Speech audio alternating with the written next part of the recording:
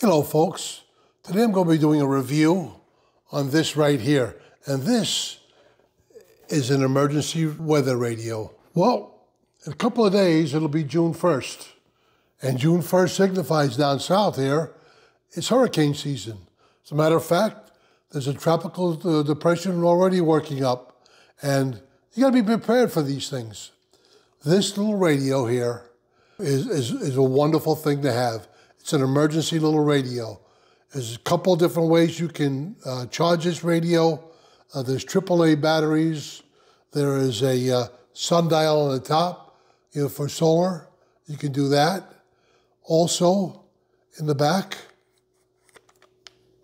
if you have no power, you crank it to get power. So you'll never be without power on this thing.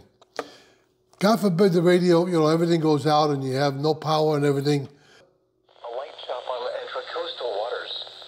A slight chance of showers and thunderstorms. Tuesday, southwest winds 5 to 10 knots, becoming southeast in the afternoon, becoming south in the evening. That's NOAA, the weather station. So, so you always have some kind of weather report, or you have AM and FM. Go to your local stations on your channel there and listen into what they have to say. Also, there is a flashlight on that. Also, which I'm not going to sound because it's just ridiculously loud, there is an SOS button right here. And on the bottom of that, there's 3 dots. The bottom dot is when you want to charge your phone. You can open this up here, and you got a USB port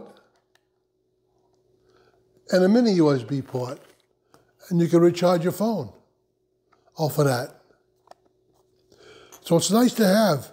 Down here's a little switch for AAA batteries or your rechargeable lithium-ion batteries. I love this little radio. It's just great for an emergency. It's really inexpensive.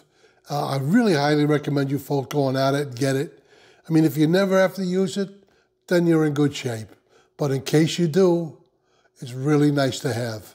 Like I said, I love this little solar thing over here. Got a little reading light in the back if you want, but got a nice little solar panel up here to charge it up.